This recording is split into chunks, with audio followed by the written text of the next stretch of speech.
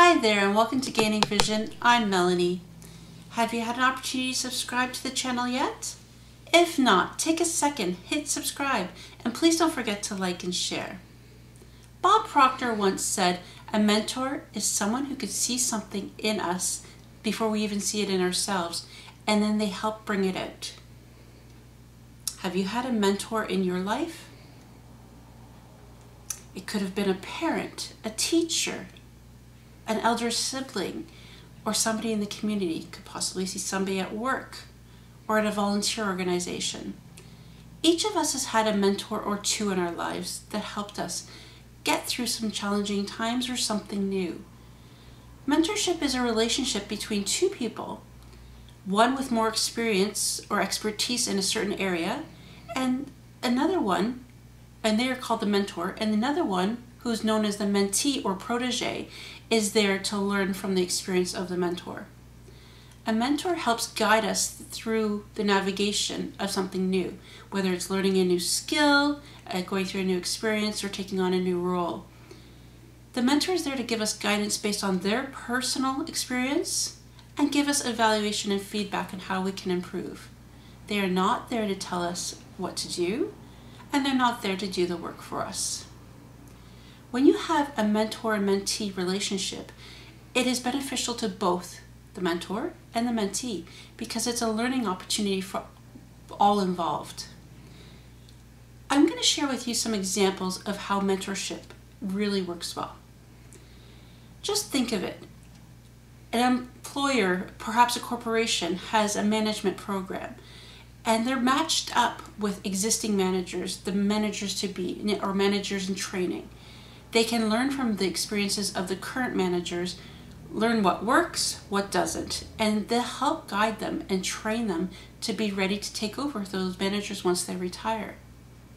Another situation could be in a school program, could be a college or university, could be a TA being the mentor and a student taking the course as the mentee.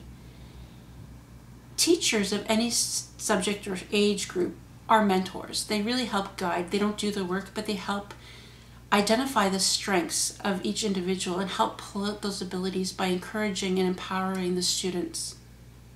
At Toastmasters even, there's a mentorship program where we have mentors to help guide the new members, learning understanding the program, how it works, and the different roles. They help encourage and give feedback on the speeches they perform or the roles they take.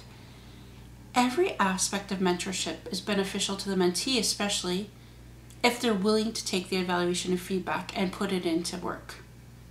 For the mentor, it is also very beneficial because they get to see the growth and give the guidance based on their experience and share their knowledge to help others grow. This can help with their teaching abilities, their coaching abilities, or even just the satisfaction they're making a difference in somebody's life.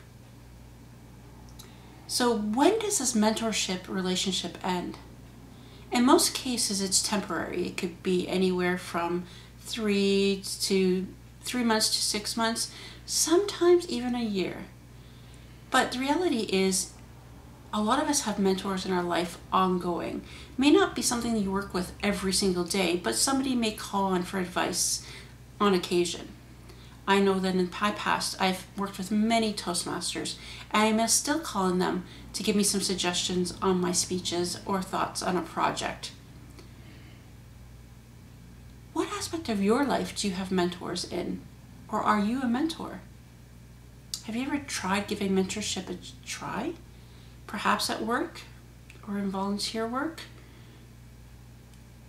Or maybe it's in your social organization, like a Toastmasters. When you have expertise, I encourage you to share it with others. Take the time and help mentor somebody. You never know, there could be somebody that's interested in getting into your profession that is just afraid to ask the questions. But if you put the offer out there, you'd be surprised at how many people may take you up on your offer. Until next time, I encourage you all to really look into the aspects of mentorship and how it can benefit you and how you can help others.